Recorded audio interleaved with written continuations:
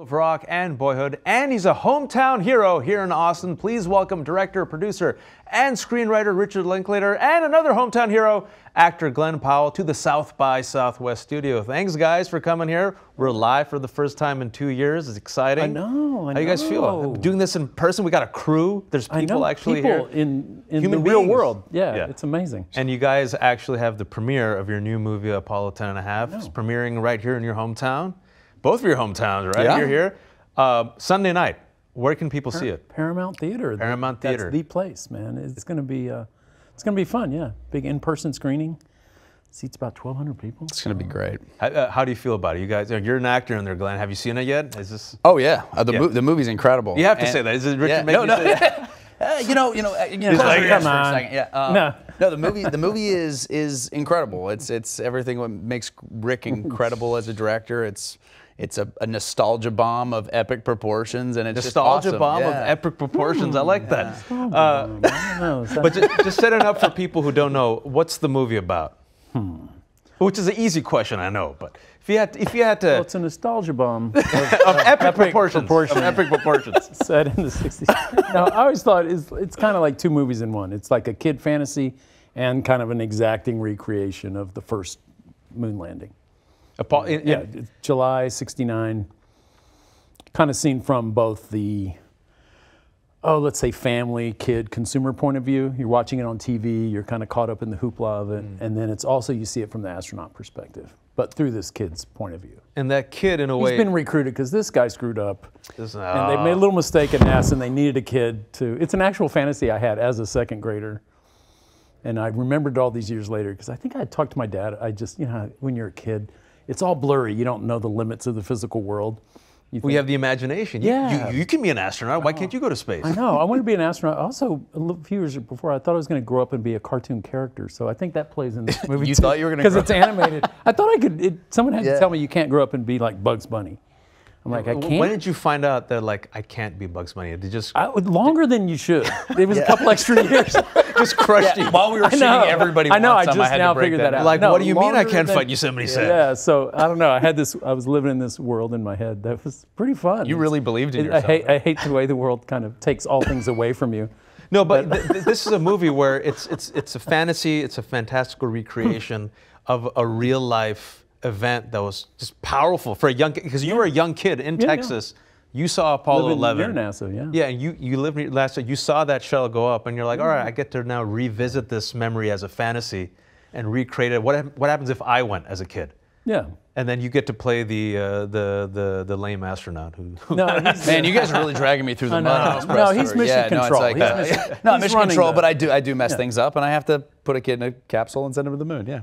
Hey, you got to be a hero once, being John Glenn and Hidden Figures. That's just not in your movies. That's for sure. You don't get to be anymore. Yeah, you're kind of you get to be kicked. He gives you the character roles. It's a humbling experience working with Rick. You've worked with Rick before, Greg, a lot. Glenn, sorry. What is it about specifically his movies that really attracts you to I want to be part of the Richard Linklater, Austin, if you will, repertoire? Maybe it's just that he can be home at night. Because you got family here. Go home to my non-existent kids. Yeah. My mom and dad are here, and so it's great working in Austin. I mean, there's no better existence than getting to shoot movies, which is my favorite thing in the world, and also being my favorite city in the world. But also work with Rick is like, we have the best time on set. He's the greatest collaborator I've ever worked with, and we just have the best time. I mean, this movie felt like it's the easiest gig on the planet, and it's also just I think Rick's memory is one of the most impressive things that I've ever seen. Like the specific things that you remember and hold on to. I think we all tend to kind of look back at our childhood or some of these moments, like an Apollo launch or something like that, and kind of remember it with a macro lens. And Rick kind of zooms in on moments that kind of evoke really cool memories that persist over decades. I get nostalgic. I wasn't around in 1969. I wasn't born until '88. But these specific things that happen in your childhood, are still around, and it just, again, that's why I said nostalgia bomb. Yeah. of epic proportions, sir. Of epic proportions. But specifically those granular details that make up a story, right? Like you go back 69. I mean, I don't even remember what I had for lunch like an hour ago. How did you tap into that? Did you have, did you talk to parents, family members? Did you go back to archive? Did you have any relics from your childhood? I did get to, I would call I have 2 sisters. And I was like, I'm going through, what was the menu? What all did we, I remember like certain things. They go, oh, don't forget the canned ham. I was like, oh yeah, the canned ham. You know, they kind of and take it out. And we have a great scene where it splashes down and kind of splashes. You don't know if it's like an alien an animated or like, lens splash. You should it's eat pretty this. fun.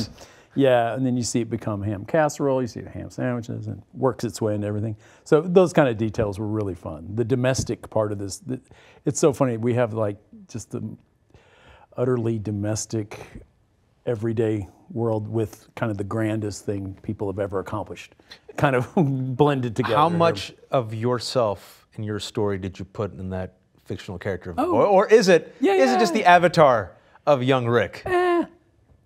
It's the whole thing's kind of an amalgam of time and I don't know. Well, I think it was fun having a big family. Here there's 6 kids in the family, so you get all different kinds. But Stan, the young astronaut, he's the youngest. So, you know, I definitely could relate to that. You feel like you're kind of left behind, but you're left here on your imagination too. So. And did you guys film it here in Texas? Right? Oh yeah. And so you get to come back home. You get your crew. Everyone knows you here. You're a local legend, but everyone says, "Oh, Rick, hey, what's up?" Yeah. And then like, no big cool. deal. They protect you. I see like they protect you and your crew here. Yeah. Well, that's how we have a wonderful industry here. It's just big enough and just small enough. Perfect. Which is perfect for Austin. You made a choice. You could have filmed this as a live action, right? But you went and did animation. It's like the same type of style as Scanner Darkly. Why? Not really. No, not really. Oh. Yeah. Okay, so how is it different? Because see, look, that's a layman. I saw it. I'm like, oh, I saw this visual style, but what's different here? But no, it's very different. This had to be completely created differently. I mean, we're on the moon. We're on, so. My previous animations, that's a long time ago. Scanner, we were filming that like 17 years ago or something. Oh my God. So this is more traditional animation, but I wouldn't say it looks traditional because it's a period piece. So we had to get the kind of the textures and the colors and the kind of the look of the 60s. We have kind of there's a slight documentary element to it. It looks photorealistic. Yeah. So we had fun with that, but that's not so much the techniques as it is the ideas. But we achieved those in really traditional, 2D and 3D realms. Why animation? Like what you were sitting there, you wrote the script, you're like, all right, I'm gonna make this movie live action, but this one, animation. It didn't quite work live action. I mean, I've gestated on this for years, but it was kind of like, it never really worked in my head until it was animated. Then it was like, oh yeah, because the fantasy, the reality, it kind of blends, and in your brain, that's where you're doing all the work of memory and fantasy, and so it started to work once it was animated. And I thought, and there's something just kind of fun about animation. It just has an upbeat vibe to it, and so that's kind of now that we know that you thought that you were going to be an animated I know, character. and I'm always trying to get back. I'm always trying to get back. And Bugs actually does a brief cameo in the movie. Oh, a little Saturday morning cartoon action. I want to get back to Bugs for a second. Somewhere. I want to get back to Bugs for a second. But as an actor, right there, you have the live action, and now you got green screen, and now you got animation. What's the challenge of just committing yourself to a role where you realize, like, okay, I'm going to be either redrawn, or I'm going to be drawn like by someone else as a 2D character. It's like a voice acting role. Well, what's crazy is I realized while we were shooting it that it was shot on green screen in the exact same stage as where I shot Spy Kids 3, which was my first movie. Rodriguez, also another on hometown hero. Yeah, we were just there. Yeah, very very full circle. But yeah, in terms of performance, I mean, honestly, like, I don't think it really changed it that much. You just sort of, that's kind of cool, is you just have to kind of ground these elements. Yeah, you may not have like an environment to play in, but you're yeah, I always think, because you have to kind of, we had to make anything you were reacting with like an X switch or something, so it's kind of all make-believe. I've seen like the tennis ball. They put the tennis ball on the stick, and they're like, "This is a raptor. Be terrified." Be terrified. Every Gregor. shot's a special effect. Everything's all made up, but it was kind of fun. It was like make-believe, which fits this movie perfectly. This fantasy of this 11-year-old boy. Tape off things, and it's like, okay, you're on the moon now, or hey, we're at mission control. There's the, so you know, we're just making everything up, but you get to be a lot of fun. You get paid to be kids. It has that. It has that vibe. It definitely feels like playing pretend. It's just like Rick, like saying, "Hey, try this," or you know, it's like it does. It's just like we're just sitting on a stage, just. I honestly didn't even know if you were shooting a real movie when we were shooting this. Like it felt very or it feels like chill. you're filming a rehearsal. Or yeah, you know what I mean? Like it's like didn't feel like we were doing it for real. So the fact that Do you feel like if Rick comes to you now and he goes, "I got an idea, all right? It's gonna be like Apollo 10.5. It's gonna be animated. You're gonna be mission control. I'm gonna make you do stuff. Just come on and do it." Like, do you need to see the script, or you're like, "Oh, it's a Rick production. I'm down." No, Rick, like I trust him. You sort of half pitched me on it. You were just like, I'm in, man. What was the half pitch? It wasn't. I forget. I was driving. I think I called you up. Yeah. So I remember I got a ticket too while I was driving. Oh, was that right? Hey, I got to pull. Was it worth it? Children don't drive and talk on the phone at the same time. Rick got a ticket for a reason. I didn't. He got a ticket for a reason. I got a ticket for speeding, I think. So what was the pitch? No, the pitch was. I mean, honestly, he's been talking about this movie for a very, very long time. You said 2005. Yeah, when I first thought about it, but I really started talking about it more like about 8 years ago. Yeah, 2012 on. When we shot Everybody Wants Some, it was definitely something you were marinating on, and so we talked about what makes it special and how he was conceptualizing it. So when he was like, "Hey, would you want to, you played John Glenn in Hidden Figures, would you want to be at Mission Control?" I'm like, "Yeah, sure, man." So. Yeah. Like everything goes full circle. And the thing is, he and Zach Levi played these two. They're just the two NASA guys. They train him. So they didn't have to shoot for very long, but they're in the whole movie. Most people who come in and don't shoot that long, you're in one scene or something. They permeate. They really have a huge influence on the whole movie. They recruit the kid. They train the kid. They do mission control. Everything up to. So it's kind of a fun. I won't even call it a cameo because it doesn't feel like in the movie. It's definitely not a cameo. So you're there throughout. Like there's which is kind of random. Like watching it, I was like, your family's going to be very happy. I shot one day on this movie. Yeah. We just like busted it out one day, and I'm like, you would never know looking at the movie. Like I was telling Zach, I said, you wouldn't believe how much you're in this movie. He's like, that's the greatest one day's worth of work I've ever seen. I'm going to do a quick pivot because you told me right before Rick told me right before. So you played a pilot, John Glenn, astronaut. Yep. And I just found out that you're in the new Top Gun movie. Yep. Which is coming out. Rick did not direct it, but we're just gonna. But you have a call sign. What's your call sign? If I direct him. Hangman. All right. Hangman. And also Hangman is a Texan. He's a Texan. Yeah. All right. Yeah. You got the best of Texas, the best of the Navy. I can't wait. You got a cowboy head. Like, were you able to bring in some part of your Texas roots to it? Or? I mean, when you see the movie, I'm under lock and key on key details. But I will say that there's a lot of Texas in this thing. I mean, being a maverick, being sort of a wild, crazy guy on the ground and in the air is definitely part of it. Well, they cast the right guy for that. You said you were born in 88? 88. Okay, so Rick and I are old timers. We remember that Top Gun, the VHS, when it came out, 87, was like the first mass-produced VHS. Looks the first movie that I brought home, my dad brought home to christen our TV. And the fact that well, everyone owned it because you could just. I remember going in a video store and I was looking for something else. Say, we got Top Gun. They had like 800 copies of Top Gun. They're selling for like $19. That's right. So everybody, you'd rent your movie and then you'd buy a TopGun. That's what everybody did. That's what we did. No offense, I didn't buy a Top Gun. But we will go see Top Gun Maverick. I hope so. I want to go switch gears from Top Gun because you mentioned Bugs Bunny, and I'm just really curious, why Bugs? Why Bugs? I don't know. He just kind of.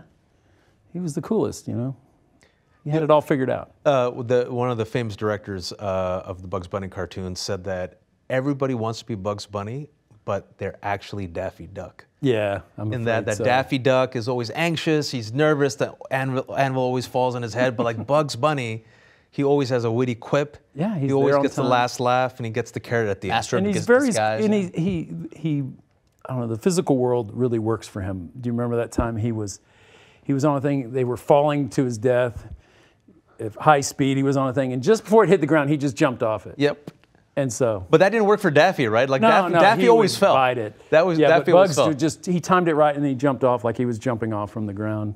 The thing blows up and he's just like, wow, you can do that. But I feel like like his body wasn't going 50 miles an hour. With your career, right, in a way that the way you've kind of done things your own way, kind of bended stuff, and maybe I'm reading too much into it now that I know much about the psychoanalyzing the Bugs Bunny aspect of it.